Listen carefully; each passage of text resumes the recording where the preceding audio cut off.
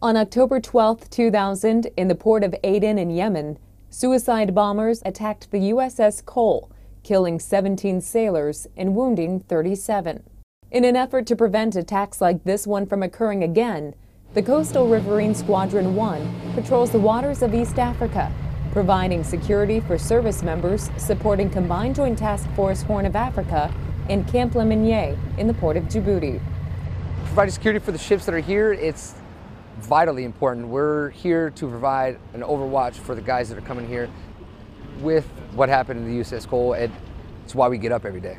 It's to make sure that never happens again. Thanks to the Riverines, Combined Joint Task Force Horn of Africa can rest easier, knowing these CRS-1 sailors are on patrol. Reporting from Djibouti, I'm Air Force Staff Sergeant Jessica Walter.